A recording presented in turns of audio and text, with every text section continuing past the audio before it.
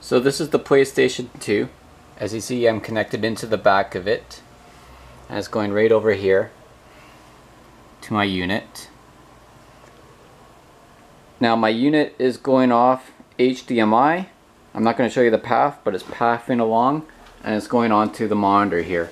And this is like my main screen. If you look at it, Sonic here, he's pretty crisp and stuff. If you look at the words, they're very clean.